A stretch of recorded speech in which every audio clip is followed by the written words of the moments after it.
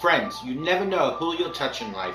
You never know how or when you'll have an impact or how important your example can be to someone else. My faith helps me understand that circumstances don't dictate my happiness or my inner peace. The chances you take, the people you meet, the people you love, the faith that you have, that's what's going to define you. You have to be who you are in this world, no matter what. At the end of the day, my friends, it's not about what you have or even what you've accomplished. It's about what you've done with those accomplishments. It's about who have you lifted up, who have you made better. It's about what you've given back to those people. I think personally a role model is a mentor, someone who you see on a daily basis and you learn from them. My faith taught me how to forgive. Faith taught me when people present themselves in a certain way, there's probably some backstory or issue or reason for the way that they are acting. It's not you, my friends. It's them.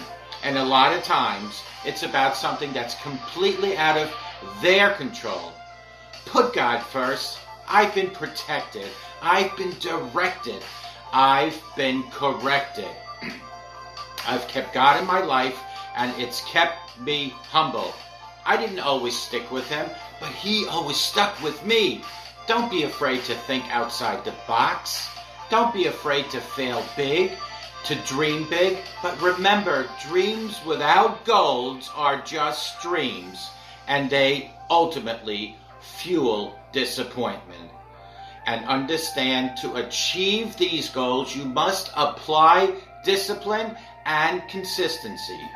You'll never see a U-Haul behind a hearse. It's not how much you have in life. It's about what you do with what you have.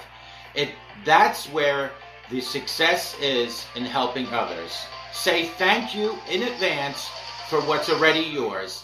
That's how I live my life. True desire in the heart for anything good is God's proof to you, sent beforehand to indicate that it's yours already.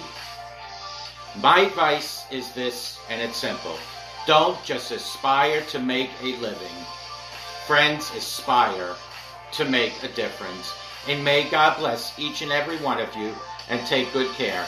Bye-bye now. Good morning. My name is Ralf Friedrichs. I am an addiction recovery coach, a life coach, and author, and the host of this show, the Take Your Life Back Today radio show. You can see a video version of this if you go to YouTube under channel Take Your Life Back Today show.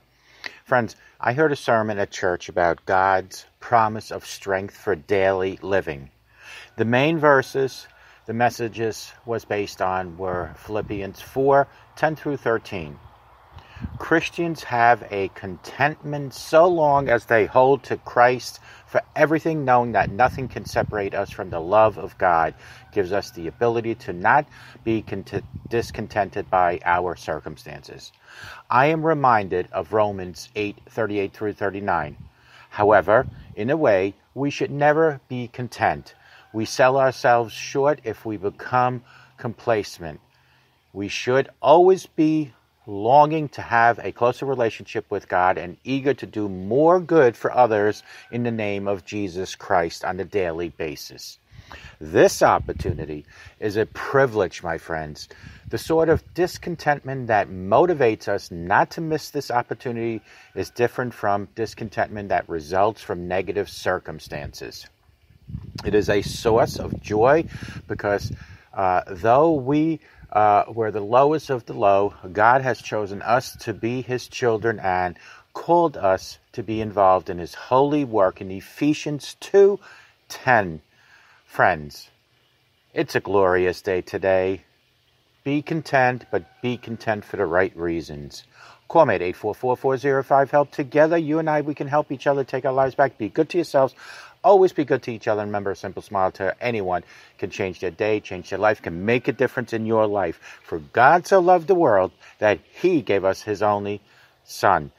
How many of us, parents and grandparents, will say the same thing, to do that for our children and grandchildren? We wouldn't. But God did it for us to save humanity. Remember that, and God loves you. Take good care. We'll talk to you guys tomorrow.